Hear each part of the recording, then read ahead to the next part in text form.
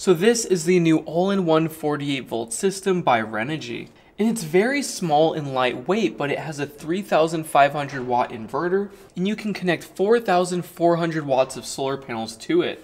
And it has a 40 amp 48 volt charger, and it has safety certification and a warranty by Renogy. And it looks cool. I love the blue and the black. It matches my car, my garage, all sorts of stuff. I'm wearing a blue shirt right now. And on the bottom, we connect the battery right here, the PV input right here, the AC output over here, and the AC input right here. And you can also monitor and log with the USB, and it has CAN communication. And there's a main circuit breaker for the AC output, and this is for a generator so that you can start it and charge up your batteries. And it has a ground connection when appropriate. And on the top we have a screen, and it has a very similar screen and button configuration as other all-in-one systems. And I'm pretty sure all of these are made by the same company, but they can vary drastically, especially with the software. I had lots of prototypes sent out to me about 2 years ago, and the biggest difference between those and like an MPP or a Grow Watt is the software was awful. I had one that was shutting down for no reason. I don't expect that at all with Renogy, but I want to mention that because sometimes the internals look identical to other ones, but they can still work very differently. And everything looks good, but I do not like the battery connections. On an MPP or a Grow Watt, they are spread more apart, and you have more room to work. And both battery conductors have to go through this small hole. And let's just take a second to compare this to the Grow Watt that has a smaller AC output, but it has much larger holes to put conductors. Or maybe it will make it look more organized. I'm not sure. Tomorrow when I install it, we will find out. Now we can install it, but before we do, I want to see what the idle consumption is of the Grow Watt, because this Grow Watt is the #1 competitor to this unit. And the idle consumption is 0.5 amps, which is actually pretty impressive. 0.58, and we're at 50.4 volts. So the idle consumption of the new Grow Watt is 29.2 watts, which is a lot less than I was anticipating. That's pretty good. And keep in mind, this unit is cheaper and has pretty impressive stats. So let's hook up the Renogy and see what we get. And compared to most MPP and Grow Watts, that's pretty impressive. Usually it's 50 to 60 watts. So it seems like they're slowly fixing the high idle issue. So let's hook up the Renogy and see how well it performs.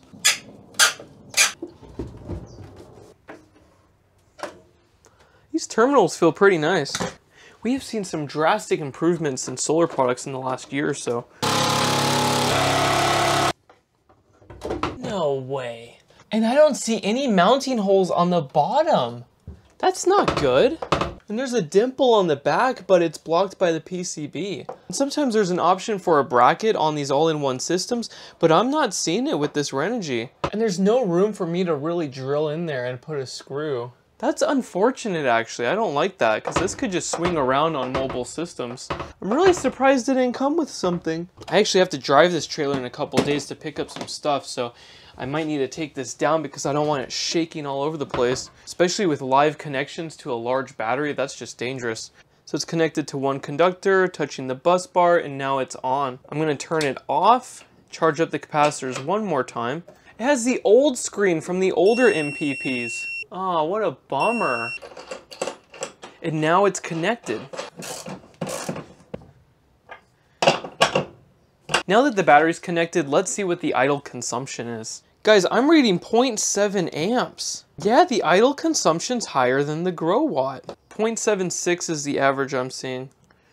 So 0.76 multiplied by 50.4, which gives us 38 watts, which is an improvement over other older generation MPP and Grow Watts, but this is just a tiny bit higher than the new Grow Watts, so that's unfortunate. And this is an older design display. This was what was on the older MPPs and Grow Watts. I'm kind of bummed that they didn't upgrade this to the newer one.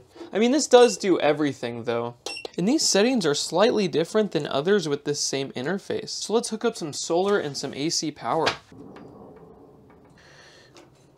And even though this input can handle 4,400 watts of solar, you cannot exceed 145 volts open circuit, which means you're going to have to put some of your panels in parallel with branch connectors. Just keep that in mind if you want to max out the solar on this thing. So as always, we're going to test the voltage of this array before we plug it into the all-in-one system. And we have 135 volts open circuit, so we can safely connect it to this unit. I don't like these connections, man. I'm gonna have to redo them because it doesn't look strong. Yeah, it just doesn't grab the wire that nicely. And the AC out does not have a ground. It only has a live and a neutral.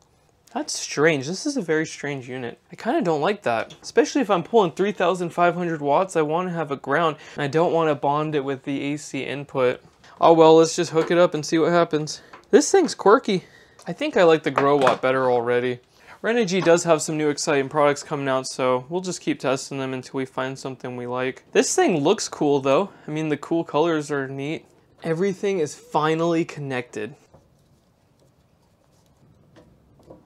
So now it's finished. We have an ungrounded cable and this thing wants to wiggle around.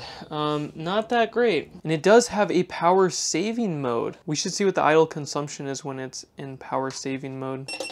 Oh, it was disabled. Let's see what the power saving mode does. But it's pulling 0.6 amps, which is not that different than if it wasn't in power saving mode. I'll give it a minute to see if it needs to go into power saving mode, but it looks like the same idle consumption, really. I guess it's slightly reduced. It's not going any lower, so 0.6 times 50.3, 30 watts. So I guess it's the same as the grow watt now, but yeah, that's the power saving mode. I wonder if the grow watt is in power saving mode too, because these are pretty similar. All right, let's try to charge it with AC power. We've got 40 amps going into the battery, guys. 40 times 51.2, 2,048 watts of charging power. That's pretty impressive for the size of this system, but pretty standard for these all-in-one units. They always have large AC chargers. Uh-oh. Why did it stop charging? It was my solar generator. That AC charger tripped the 2,000 watt overcurrent protection on the new AC200P. That's not good. I thought this thing could handle 2,000 watts continuous. I guess we were slightly over that. Oh well, let's lower the AC current on that thing. So we can do 35 amps instead of 40 amps. That's good. All right, there we go. Now we are charging again, so it should be able to charge indefinitely at this speed. So we'll come back in an hour and do an inverter output test. So now I'm having a new issue. For the last few hours, it's been charging very slowly, and it won't do AC charging. You can see that there's an AC connection and it registers it, but it will not charge. And I've tried different settings. I've tried different voltage parameters for the battery. I've also changed it between utility, SBU, and SOL mode, and I can't get it to charge. And I just had this array connected to the grow watt and the MPP and it worked flawlessly. And from the solar array we're only getting 400 watts, but we should be getting 800 to 1,000 right now. The sun is directly overhead. And I checked all the connections on the array, so I just do not understand why it's not charging quickly or why the AC charger will not work at all. And I've tried every setting on here. I even tried the different lithium iron phosphate battery settings, the reconnect voltages. I can't get it to work. But it's been charging for a few hours, so we could just turn on the inverter and do a quick inverter test, but I don't know why it's doing this. So we're just going to connect some heat guns and see what it can do.